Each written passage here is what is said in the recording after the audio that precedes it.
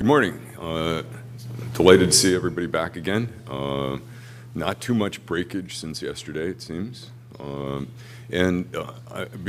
Before we get busy, one last opportunity to thank our host last night, Ron Brashear. The Chemical Heritage folks were terrific. It was a lot of fun. Thanks, Ron.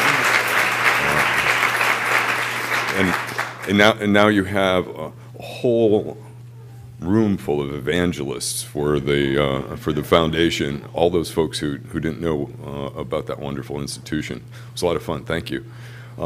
So this morning we're turning to the third theme that we chose for the gathering, and we're focusing on space today. And what I wanted to say about in terms of setting some context was really related to the library. And if you think about the library and the way that public perception of the library really happens and talk to end users, whether public library users or academic library users, you get essentially three kinds of significant perceptions. I mean, one is about the books. Books is a definitive characteristic of the library brand. In fact, the last environmental scan that OCLC did, in terms of perceptions, the solidity of the impression that books is the library actually grew over the 5-year period between the two times that we did this same library perception survey. So what you had was books was the number one thing associated with the library by 79% of the folks that were queried. So books, the aggregation, is a significant piece of the library.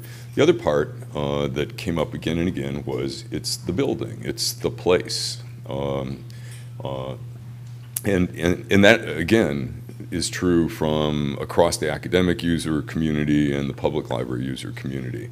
And the third thing that comes up is it's a place, my spot where I go to learn, to read. So you have these three really significant, deeply held perceptions about the library. It's about the aggregation, it's books. It's about space, the building, and it's about place, a spot for me.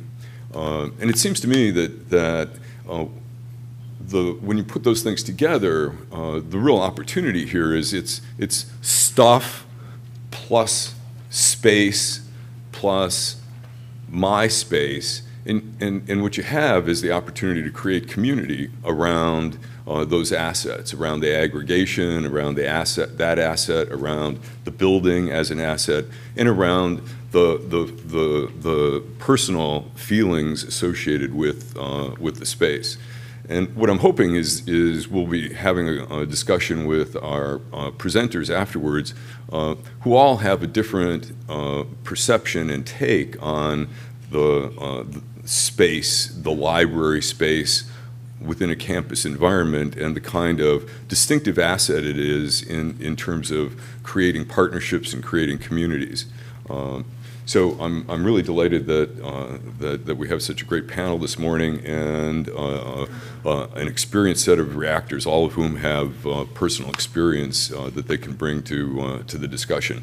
So I'm going to turn it over to Sarah, who will begin, and after the presentations, we'll take some time for questions, and then we've arranged for a break before we have the final discussion.